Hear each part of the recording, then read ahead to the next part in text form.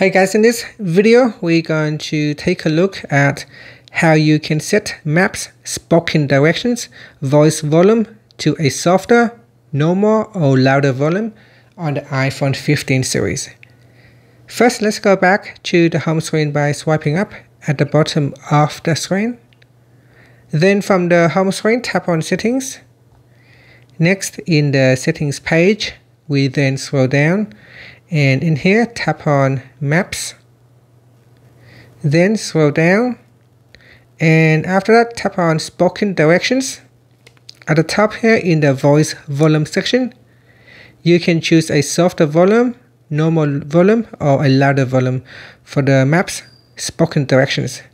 So select one of the options in here and then swipe up to return back to the home screen.